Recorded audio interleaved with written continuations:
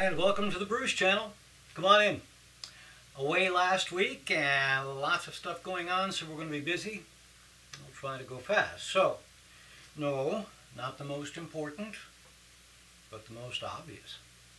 The AP has been ranking the top 25 college football teams since 1950. Sometimes the rankings have stayed pretty steady through the season. Sometimes they've been more of a bubbling cauldron.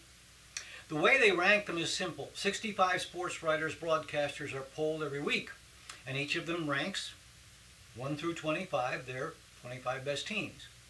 The 65 ballots are then aggregated. If you are a number 1 team, you get 25 points. 2 gets 24, and so on. And they do that with all 65 ballots. Never before, never, ever, ever, never, never, never. The poll obviously comes out weekly, but the first one comes out before the first game. And never has the top-ranked team been unanimously everyone's number 1 until this year. So, and I can't decide whether I like that or whether I should worry. All right, and of course the NFL is officially back in session. Tom Brady did win his appeal in federal court of his 4-game suspension for Deflategate, and the NFL will now appeal that result. But until that is decided, he can't play, and he did Thursday night, and they beat Pittsburgh. It's unlikely we will ever really know what happened, or at least fully understand, but I know this. Someone in the Patriots organization and some of their fans said something that's never made sense to me, that the NFL was looking to take down Brady, and I don't understand that because, you know, he's good looking. He's a very good quarterback. He works hard. He's never been suspended for banned substances or physical assaults on women. He's been exactly what they would like to promote, so why would they wish to take him down?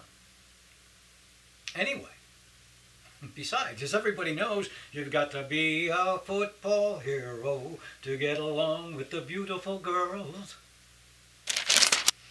Everyone that I know in school is now back in school. I saw several cartoons around Labor Day featuring back-to-school themes, and that may be because cartoonists aren't kids, and maybe they're old enough so that their kids aren't in school. I don't know. But honestly, I don't know of any school districts that wait for Labor Day anymore. Now, I bet that since there are a lot of school districts, why is that hard to say? Some wait for Labor Day, but I only mention this because this year, from the standpoint of my childhood, would have been a jackpot year. The worst is when September 1st is Monday, Labor Day, which means you go to school the day after on the 2nd. The best is if September 1st is on Tuesday. Labor Day then waits till the 7th. You go to school on the 8th. That's like an extra week of freedom. And I know that's illusory. That's an illusion, because the number of school days stays the same, but it was a fun illusion. So, if you are in school, and if you started the day after Labor Day, hallelujah, this was a jackpot year. What else happened? J.K. Rowling, author of Harry Potter, told us this week that we've been pronouncing Lord Voldemort incorrectly, that it should be with a silent T, Lord Voldemort, French silent T. She said that she thought she was the only one in the world who pronounced it that way. She acknowledged that. And then somebody posted a video clip of her from years ago saying it with a T, and like, what's that about? Oh yeah, take that, J.K. Rowling. What do you want? What are they, envious? Although it might help explain why he must not be named. Okay, so the presidential election cycle continues, and I never fail to be entertained by the process, sometimes mortified. And I've watched the process several times, and I have studied others, and I'm struck by the changes because, well, for one thing, in the beginning there were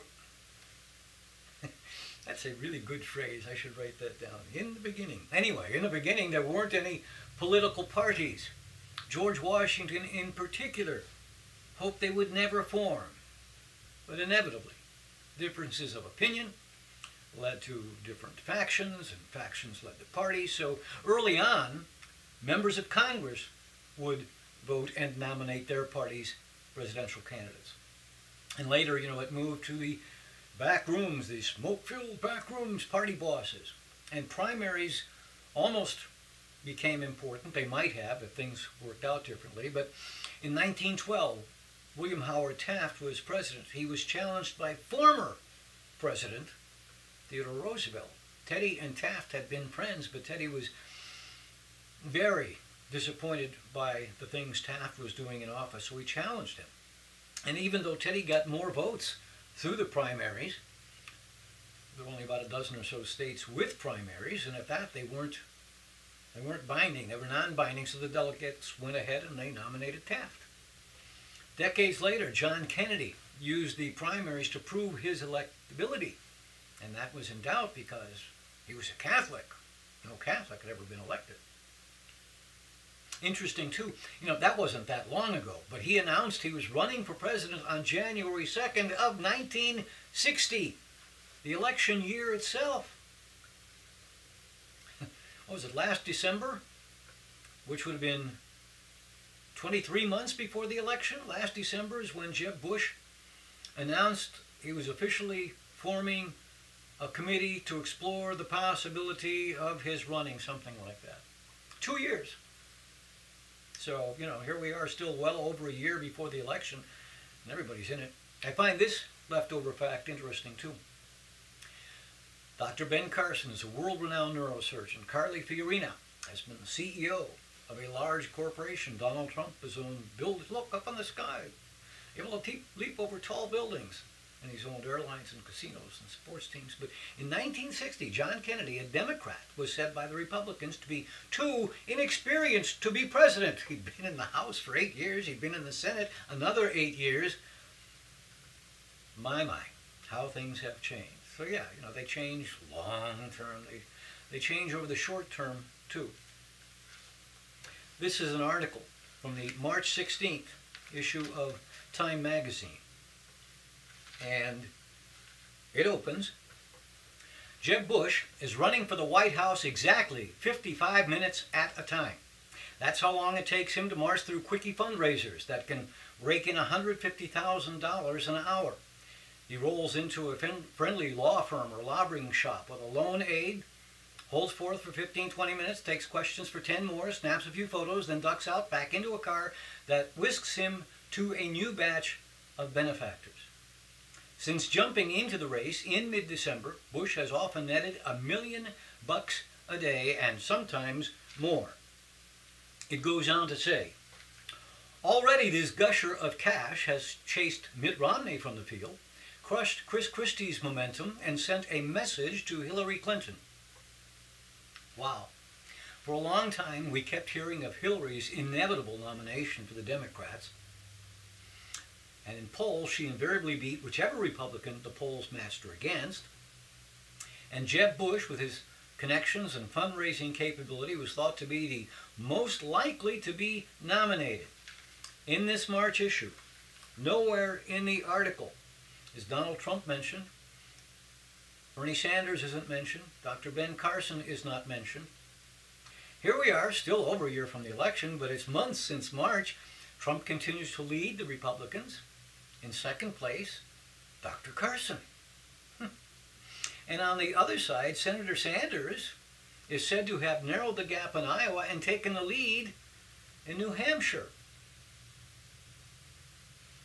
I'm not a professional psychic. I've never even played one on TV. I'm not smart enough to say with certainty what will happen 14 months from now. Hell's bells, I'm not smart enough to tell you with certainty what will happen tomorrow. Still, I'm very confident this. I could be wrong. But if given the opportunity, I would bet the farm that Donald Trump will not be the Republican nominee. I say that because I believe he could never be elected president in my lifetime. No Democrats would vote for him, and I suspect few independents would. And Republicans can do that math, meaning that if they nominated him, they'd lose, and they know they'd lose. I don't think I could live long enough to see a candidate who calls a female national television anchor, Megyn Kelly, a bimbo, calls an opponent, Jeb Bush, low energy, then says that Dr. Carson makes Jeb Bush look like the Energizer Bunny, says of Carly Fiorina, look at that face! Would anyone vote for that? Can you imagine that, the face of the next president? I mean, she's a woman. I'm not supposed to say bad things, but really, folks, come on, are we serious? I don't think I will live long enough to see anyone who speaks like that elected president. It's not to say it will never happen. If we continue on our present trajectory, as we become less empathic and more inured to tragedy, we become less aware of others' pain, and worse, caring less if we even do become aware of it. So long as we become ever more coarse in language and in manners, and as we find ever greater self-fulfillment through schadenfreude, so long as we continue to devolve, then yes, I'd not bet against a Donald Trump's election ever. I'd bet on it. But we're not yet there. Or so I hope. You know, in any other presidential race I've ever observed or studied, any one of these Trumpisms ends your campaign. Look what happened to Rick Perry, governor of Texas, 4 years ago. And, you know, for him, whether you're for him or against him, this was awful to watch. What's the third one there? Let's see. You need 5. Oh, 5. Yeah, Okay. So commerce, education, and the EPA? EPA. There you go. No, okay. Let's talk deposition. Seriously? Is EPA the one you were talking about? Or? No, sir. No, sir. We were talking about the agencies of government. EPA needs to be rebuilt. But There's no doubt about that. But you can't name the third one? The third agency of government, Yeah. I would do away with the education, the Commerce. commerce, and let's see. I can't. The third. Sorry. Oops. One lapse. It seemed to last forever. Really only a few seconds. Several seconds. He was viewed as the front runner before he even declared, but that oops was the beginning of the end. That could happen to anybody.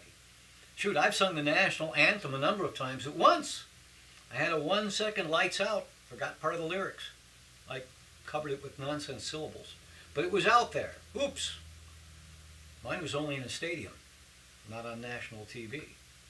By the way, Governor Perry just announced he was leaving this year's race. Apparently he had worked much harder this time to be prepared. And I've heard and read that in any number of places, that no one is prepared for just how grueling campaigning for president is, and the first time you do it is rarely successful. So I'm sure he thought this time he knew what to expect, but how could anyone expect a Donald Trump? Once Trump entered, he took lots of attention away from the others. He self-funds. Jeb Bush, as mentioned, is the master at getting the money. Governor Perry ran out of money before he could get anything going. I did find it amusing. His ex-opponents now had these beautiful words of praise. Louisiana Governor Bobby Jindal said, Governor Perry is a great friend and has the best record of any governor anywhere, anytime, which is a little over the top. For that to have any meaning, one would have to believe that Governor Jindal knows the history and record of every governor of every state. Jeb Bush, amen, God bless Rick Perry for his continuing commitment to that cause. And Donald Trump, Governor Perry is a terrific guy, and I wish him well. I know we will have a great future. If Rick Perry hadn't run out of money, if he had managed to find some traction and get somewhere in the polls, well, I think Messrs. Jindal and Bush and Trump would have found fewer of his qualities to praise. Trump especially picks on those who are doing the best, right? Now that Dr. Carson is doing better, that's when he started to pick on Dr. Carson. Anyway, if Rick Perry, this great guy, had won the presidency, then what would Mr. Trump have said? Because, you know, always our leaders are stupid.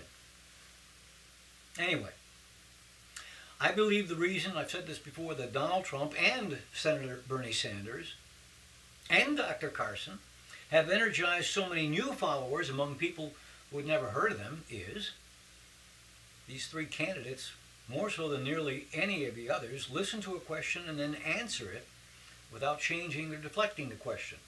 Not to beat it to death. Trump's answers are often over the top, but he does not equivocate, which is what politicians are taught to do. They are schooled, they are handled, they are drilled over and no, Governor. When they ask you why you're in favor of, pick something, anything, deficit, immigration, Iran, the color of your office, doesn't matter. Don't answer it. Instead say, I think we're missing the point by that, and we should instead, and then you string together some nice words, and then you adopt a posture, positive posture, and you confidently project, you answered the question, even though you hadn't. Ooh, I love to dance, little sidestep. Now they see me, now they don't have come and gone. Ooh, I love to sweep around a wide step, but a little swat and lead the people on. Ooh, I love to dance, little sidestep. I heard Jim Lehrer interviewed about that once. He was asked about the frustration involved. Ask a question and get no real answer. He said something like, well, you know, a good journalist will try again. Sometimes you rephrase and even simplify it, but says you can see sometimes they are not going to answer the question, so you move on. I said Trump's answers were sometimes over the top. I didn't just mean the insults. Over the top includes things like, just trust me, we're going to start winning. We're going to start winning so much, you're going to get tired of winning. Trust me, you're going to love it. I could add, too, that Carly Fiorina also provided non-politician answers to her questions in the first debate. People responded well to her, and I think that's why she's now moved into the upper tier debate on CNN this week. Both tiers are Wednesday, the first one at 6, and the second one at 8. That's Eastern Time. Well, as I said, the energy on the Democratic side seems to be with Senator Bernie Sanders of Vermont. He speaks plainly. He speaks a consistent message. And despite his age, he's 74, he seems fresh, full of energy. Hillary's younger. She turns 68 next month, but I don't know. Maybe when you've been on the stage for 20 years, no matter what you do or say, it's hard to look fresh. And when she answers, she does sound practiced and drilled. I think she does not wish to make a mistake like she did 8 years ago. She spoke of landing in a country somewhere and getting off the plane and putting her head down with guns, and tape later showed that was hyperbole. No real harm, maybe just a mistake in memory. I mean, that can happen to everyone, just like Governor Perry had a memory blip. She certainly traveled more than I ever will. I don't doubt she may have had more touchdowns on more runways than maybe any other woman ever. But that mistake 8 years ago started a descent. And, she didn't recover from it. It was close. It went until June, but she did not get the nomination. I think maybe she doesn't want to risk that kind of a thing again, but it doesn't cause excitement. And then the shrinkage of the Hillary is inevitable feeling has now caused discussion that Joe Biden may get in, and he might. I said some shows ago, my guess is he would not run. He's about a year younger than Bernie. Either one of them would be the oldest ever elected. But he talked about it earlier this week, and what you've got to remember is what he's been through. If you don't know, he was elected to the Senate at age 29. Although, yes, by turning 30 later in November, he was constitutionally then eligible to hold the office of senator. He and his wife Neela had 3 kids, 2 sons and a daughter. A few weeks after his 30th birthday, on December 18th, his wife, they're out Christmas shopping, pulls into the path of a truck. She and their daughter were killed, the 2 boys badly injured. The older boy, Bo, who had served in Iraq and was Attorney General for Delaware, I think he was 44, just died of brain cancer in May, I think. So, yeah, you know, if that's your son dies before you, it might just motivate him to step away and say, I've done enough. He might say, no, I'm going to do this for Bo, but he might also say, I'm spending the rest of my time, as much of it as I can, with my family, because you don't know when it'll happen. Anyway, I think it speaks well of us as a nation that, politics and viewpoint aside, we could elect a black man. I think it would speak equally well of us if one day we elect a woman.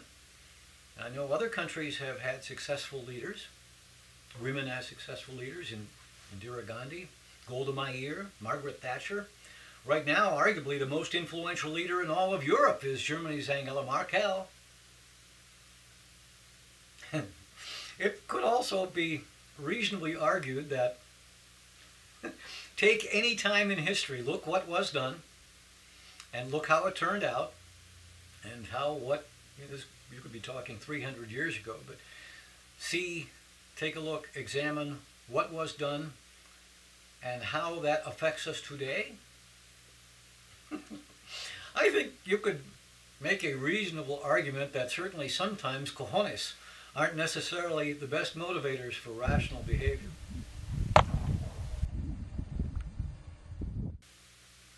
Speaking of Joe Biden, reminded me, when he was first elected in 1972, it was a ridiculous upset. That was the year of Richard Lincoln. Wouldn't that be so? Richard Nixon's landslide election against George McGovern. The Democrats almost couldn't get someone to run for the Senate in Delaware that year against the Republican incumbent. That reminds me of another upset. There's a segue here. 4 years later, a guy completely unknown outside of his home state came out of nowhere to capture both the Democratic nomination and then the presidency. I'm speaking, of course, of James Earl Carter, the man from Plains, Georgia, known as Jimmy Carter. He's 90 years old now. He announced in August he'd had surgery for liver cancer. And later in August, he announced that apparently it's stage 4. He's got some cancer in his brain, and he's going to undergo drug and radiation therapy. He said it calmly, and he answered questions with grace and with humor. He is certainly one of the smartest presidents we've ever had. I mean, the guy studied nuclear physics. He was not the most successful president we've ever had. The reports are that he was a micromanager, and he may have been. And he was also hit by things completely outside his control. Oil was spiraling. We had gas shortages. And everything that's made from petroleum also went up in price then, so we had big-time inflation. But he did have some triumphs. In the Camp David Accords of 1978, he brought together two arch-enemies, Egypt's President Anwar el-Sadat and Israeli Prime Minister Menachem Begin. Since then, the two countries always haven't been the best of buddies, but they have not fought a war since then either. They've been having many since the founding of Israel, so it was significant. And Sadat and Begin shared the Nobel Peace Prize.